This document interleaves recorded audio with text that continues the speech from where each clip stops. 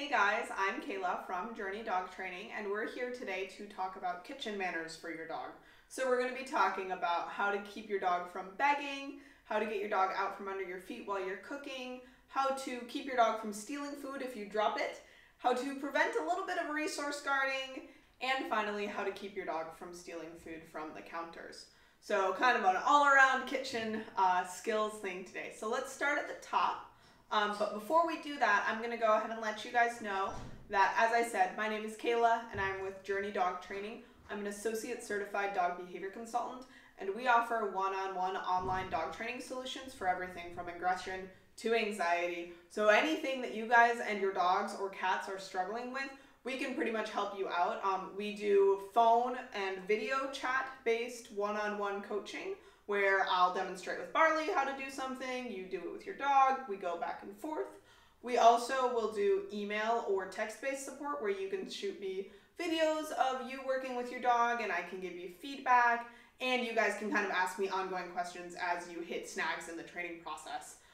So both of those are really great options for people who are busy, don't live near a good trainer, don't live near any trainers at all, or travel a lot, you know, kind of anything that makes it a little bit harder for you to work with kind of your local trainer. If there is a local trainer, we go ahead and solve that for you guys. So I think Barley is ready to get going, so let's go ahead and do that. Let's talk about how to keep your dog out of the kitchen and out of the dining room, keep them from getting underfoot, and keep them from begging. So with this, I like to think of the concept of teaching your dog to go long.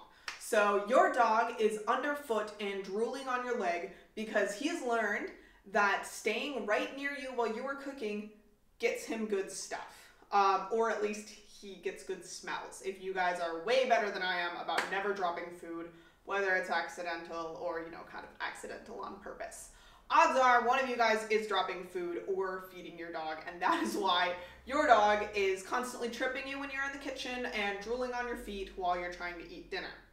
So I like the solution of go long, because it teaches your dog a way to get what he wants in a way that gets you what you want, which is keeping your dog out of the kitchen and out of the way. Also, for those of us who have a hard time not sharing our food with our dogs, and I'm totally one of those people, and this is especially good for kids and other softies like me, we can go ahead and continue feeding our dog just in a way that keeps everyone a little bit happier.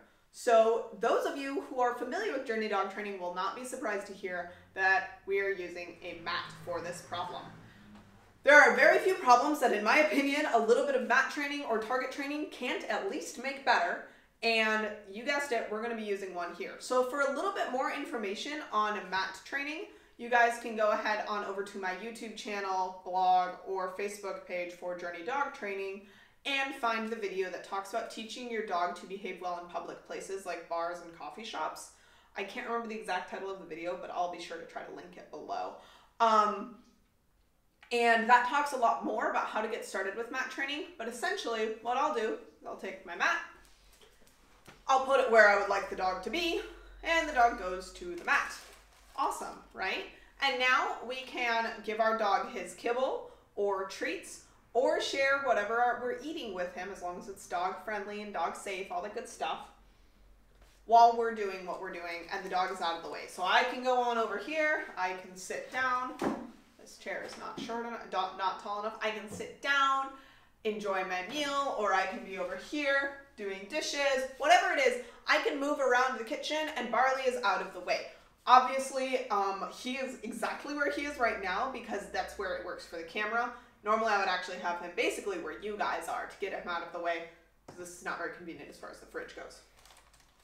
The other pro tip that I would like to add for you guys here is, I know it's not always great to be trying to cook or eat and getting your hands covered in dog slobber and dog treats.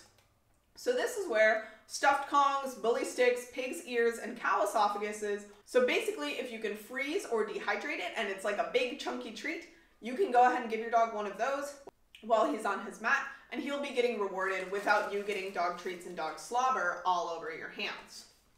Another pro tip for as you guys are training your dog to do this is you guys probably want to go ahead and have a safety measure in place. So that is where I will go ahead and use a leash and tie the dog down to the table or the chair, coffee table, couch, or you can loop the leash over a doorknob and then close it in the door. So like if there's a doorknob on this side, I'll actually loop it to the doorknob on this side and then close the door and then the leash comes out. Does that make sense? That keeps the dog there in event that I forget for too long and I don't give him any treats and he wants to start getting up and coming towards me. Hopefully we're giving our dog enough treats that he feels satisfied and he's gonna stay there, but just in case, it's nice to have that safety measure. So that is basically my number one way for keeping the dog out of the way while I'm cooking or cleaning or eating or whatever, and I just don't want the dog under my feet or drooling on my feet while I'm doing that. The other option is to go ahead and use a backup cue. So I use the backup cue a lot because I honestly at this point don't always put Barley on his mat. He's generally pretty good about just lying out of the way, and I don't always have the mat with me. You know how it goes. But sometimes there are times where I really need him to move, and I need him to move relatively quickly, potentially, let's just say hypothetically, I have 2 hands full of a plate full of hot cookies, and I need him to be moving out of my way. That's where a backup cue comes in really handy. So, Barley, back up. Good boy. So, backing up is really, really useful, and we can go ahead and teach that using kind of a 2-pronged method. So what I like doing is I start out sitting. Come here, bud. Good. I'm going to go ahead and kind of open my legs a little bit, feed him to get him to come in, and then wait for him to take that step back. Most dogs who don't love physical contact will back up.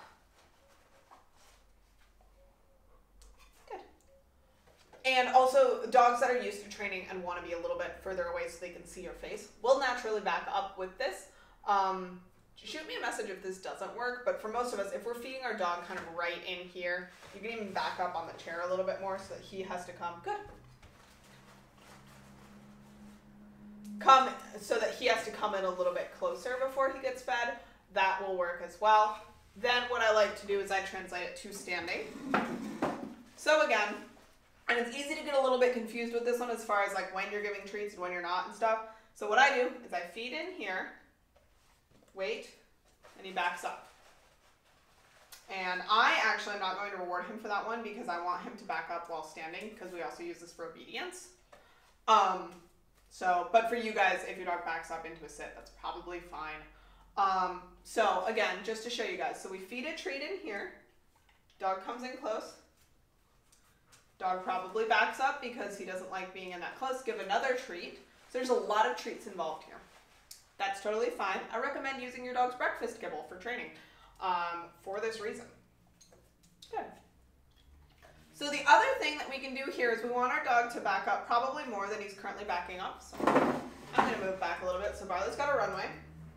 I'm going to feed him a treat between my legs, and basically what I'm going to do is I'm not going to say good until he's backed up a little bit further than he has been backing up.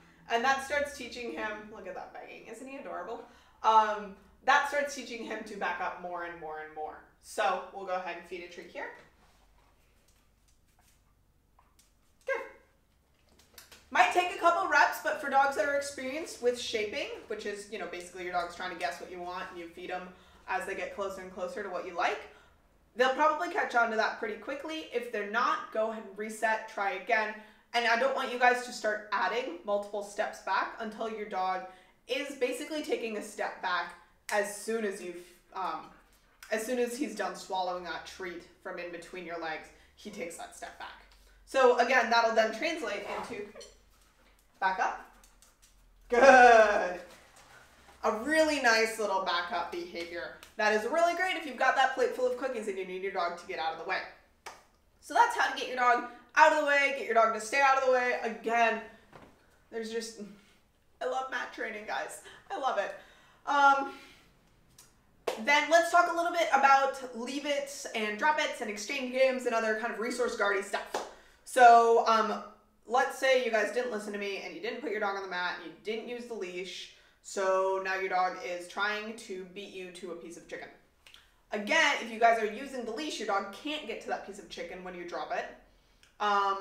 And if you guys are using the mat, there's a less of a chance that he's gonna go for it, and he's also further away from it if he does choose to go for it. So again, the mat training can really help with this. Because again, if your dog is on that mat, he knows he's getting fed for being on the mat. He's more likely to stay on the mat even if you drop something. And even if he does go for it, it's not like, you know, if your dog is like already in between your legs while you're trying to flip a piece of chicken or flip a pancake or whatever, there's a very good chance he's going to get it when you drop it. If he's already kind of across the kitchen on his mat, being a good boy, and you're feeding him, you're doing the go long thing, he might not be able to get to that pancake or chicken or whatever before you do. So that's great. But let's say that we really do need kind of that fast-paced leave it. And this is a really important thing, guys, because resource guarding can often develop when our dogs learn that we wrestle things out of their mouths, we take good things from them, and that's not good for anyone. So I am going to go ahead and grab a beef esophagus to demonstrate with, because it's really easy. It's much easier to demonstrate this with something that's a little bit longer lasting as far as the chew. So I'll be right back. Alrighty, so we've got this little beef esophagus thing. Barley loves these. It's just dehydrated cow throat. It's gross. But they're cheaper than pulley sticks or pig's ears, so that's why we often have them. So what I'm going to do is I'm going to go ahead and demonstrate first kind of an it's your choice thing, which is how we start teaching leave it. And then I'm going to demonstrate an exchange game for if your dog does get something that you really want him to drop. So the it's your choice game. Good boy. That is what we like to see. So the it's your choice game. We've got some food in my hand. Gonna get on Barley's level. And I've got the food here. Good boy. And we've been doing a lot of high fives, so he's gonna try to high five me. That's fine, it's adorable. And he's kind of sniffing it.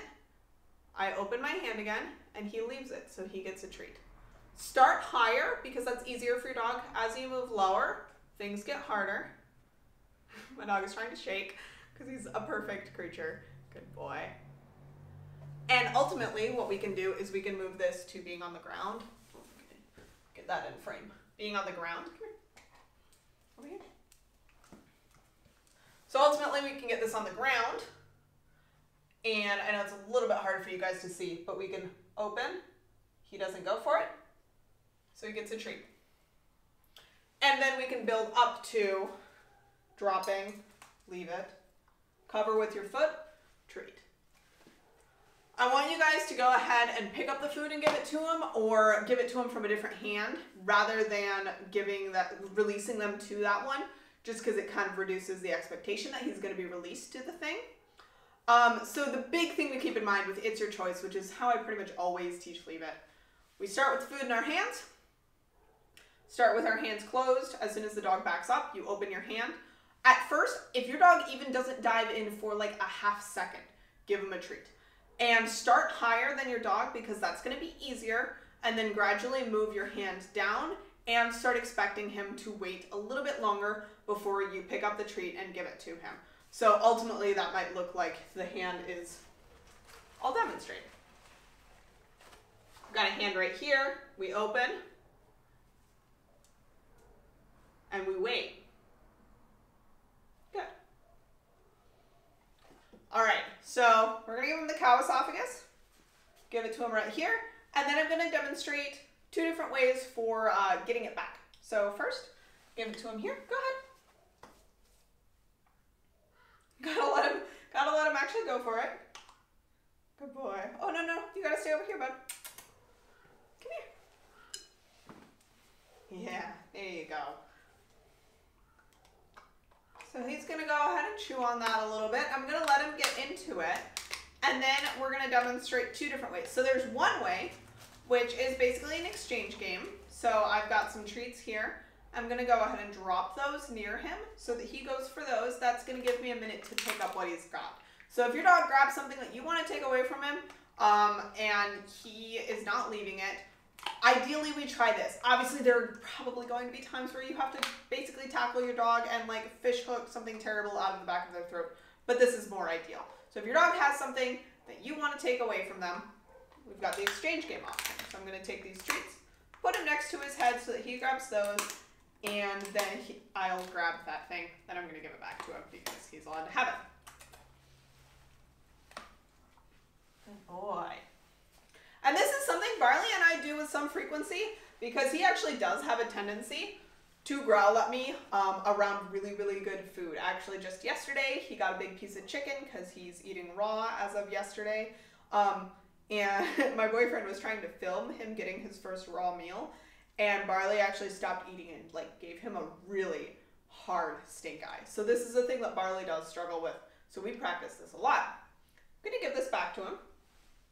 Take it. Good boy. And then, so that's one option. That's a great option. Again, it's much better than trying to have to tackle your dog and steal something from them. But obviously, sometimes that's gonna happen. The other option that I really like is I'm gonna get a bunch of treats ready to pay him really well because this is really hard. Barley, touch. Good boy. Ask them to touch their nose to your hand. Go ahead and give it back because he deserves it. He's a perfect creature. He's not. Ask him to do something instead. That is going to be a lot harder, but it's also really, really nice because you're not even really tricking them, you know? Again, it's something that's a little bit harder, but I really like that as an option as well. So the last thing here is going to be talking about resource guarding. Jesus. So the last thing here is going to be talking about counter surfing. So dogs that steal food from counters. This is kind of a long subject, so I'm going to grab a chair and I'm going to sit down and we're going to talk about it.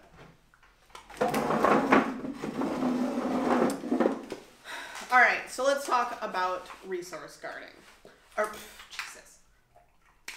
All right, so let's talk about counter surfing. So this is something that I have rather intimate knowledge of. When we lived in Denver with Barley, Barley had a pretty nasty habit of stealing just about everything off the counters. For a little bit of context, I worked at an animal shelter at that point in time, and I worked 4 10-hour shifts per week with commute. That often meant I was out of the house for 11 and a half hours. Barley did have a midday dog walker 2 days, and then the other 2 days were Saturday and Sunday, so Andrew was in and out.